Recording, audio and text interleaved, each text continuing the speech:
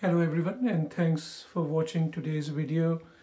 Yesterday I spoke about my own journey through COVID-19 when I developed the infection. Today I'm going to talk about three different types of people.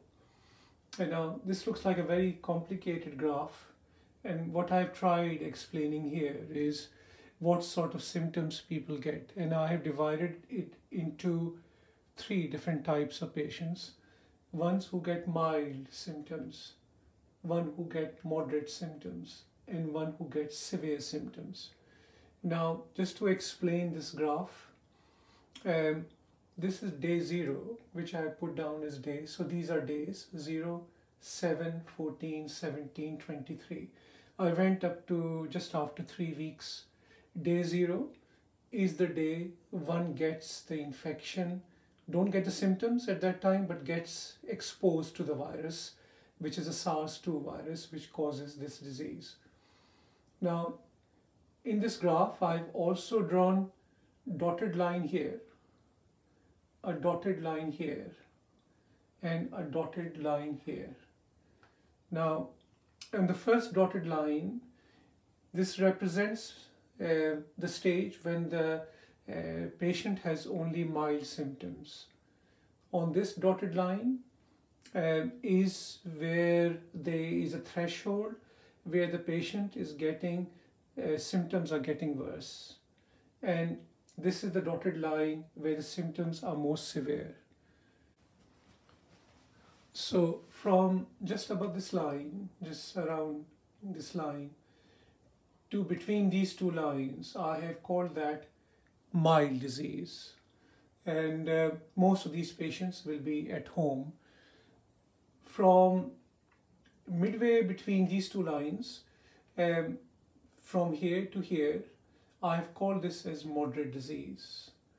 Now, most of these patients, which I think I fell into the same category, probably will stay at home. However, some of them will require to go into the hospital. And there's a very fine line we are talking about here. Halfway between these two lines, right to the bottom end, obviously where life ends and the death takes place, this I put down as severe symptoms. And most of these patients will be in the hospital. Now, the thing to note at the moment is people are dying at home as well, and they're also dying in care homes.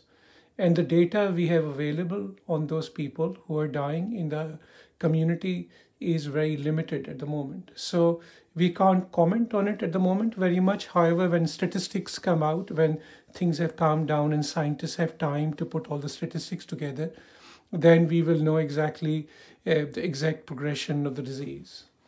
Now, as you can see on this line, the main symptoms are very mild, like cough, tiredness and fever, mostly cough and fever. Now, most of us will get these symptoms in turn of weather, with a flu or mild flu or influenza or cold, and many of people will not think of this as much. So these are mild symptoms. Infection happens at day 0, which means this is when the individual got infected, got in touch with or came close to a person who was carrying a SARS-2 virus, and they even talking to them, that virus is transmitted to this person.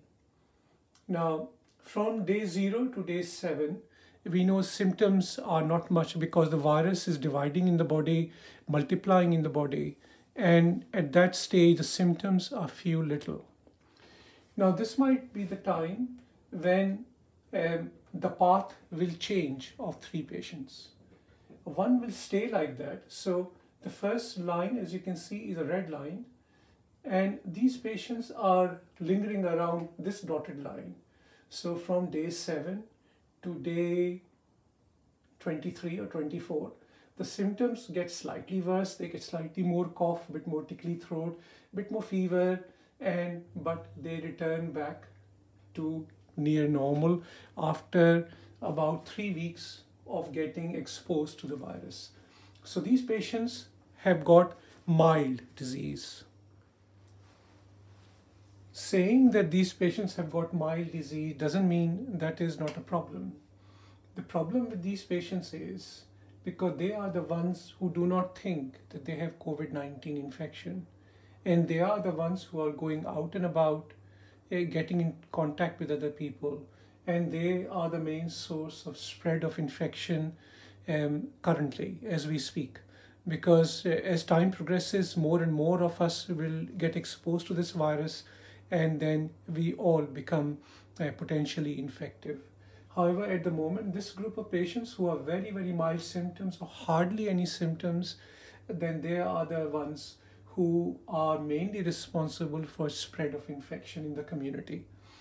Now, the second group of patients, which I have drawn in blue, you can see they part company from the first group of patients on about day 14 from the infection. So within a week, or just around a week, maybe 5 to 7 days from start of symptoms to day, which is about day 7 to day 14, the path changes, and you can see some patients keep getting worse, which is the blue line, and they reach this line and just a wee bit beyond.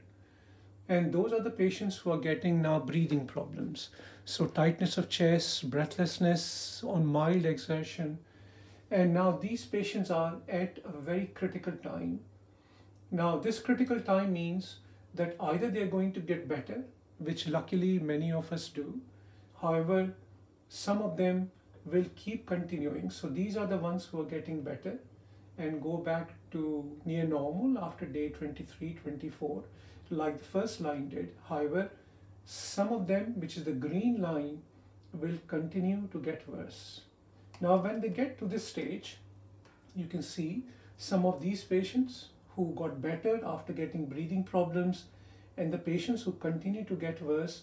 This is a stage when they need to go into the hospital because they cannot support their breathing at home. They're turning blue, their oxygen is too low, they're getting very, very breathless at this stage. And when they come into the hospital, they're not immediately put on a ventilator. The reason is because most of them don't require ventilation to start off with. So they will go on maybe on the ward, in a ward which is catering just for COVID-19 patients, and they will be put on oxygen, maybe antibiotics to support if they're developing pneumonia, and also some pressure oxygen supply to them, which can all be done on the ward at this time anyway, because the capacity has increased. But as you can see, some of these patients will continue to get worse. What I have not drawn over here, which I will do now, that quite a few of these patients from this point, when they're requiring support, will perhaps get better and will go and make complete recovery. So they will develop, they had required support, oxygen on the ward, and then they got better and they went home around here and made complete recovery. Now, the second problem is we don't know the statistics again over here, that how many of the patients who are coming into the hospital are actually going on the ventilators. Here is when they go on a full breathing support. So their lungs cannot cope with the amount of oxygen going through the nose or the face mask, and they have to go on a breathing machine because they're just getting too tired. This is when the respiratory failure has set in. So they have got both ARDS and pneumonia, and this is a very, very critical time. We have no data at the moment, again, that how many patients who go on a ventilator actually survive and how many patients who go on a ventilator will actually eventually die. And as you can see, some on a ventilator will eventually survive, get better, maybe spend a few more weeks in the hospital, and then eventually around here will get better and go home. Whereas some of them keep going downwards, downhill, and they will eventually pass away from respiratory failure, heart failure, basically multiple organ failure. Now, thing to note, is very important in all this journey is the duration. As you can see, from day 17, when the symptoms are really bad, from here to here, and day 23, when actually death takes place, there is only 6 days. And between symptoms getting worse and going into the hospital is only day and a half to 2 days. So the progression of the disease that we are seeing in COVID-19 is far worse than we see in ordinary patients who are developing normal pneumonia or infection after an operation or some other form of sepsis. The progression of this disease is very, very quick. And the patients from being near normal to getting symptoms, and from there, it's just, if it's going to spiral downhill, it just happens so quickly that the health system in this area has got very little time to cope, especially if you have not few patients coming in, but hundreds of patients coming in who are falling into this category, because the number of beds in a hospital are limited. You can't increase the number of beds. The ventilated beds are limited. They have been increased quite a lot over the last few weeks.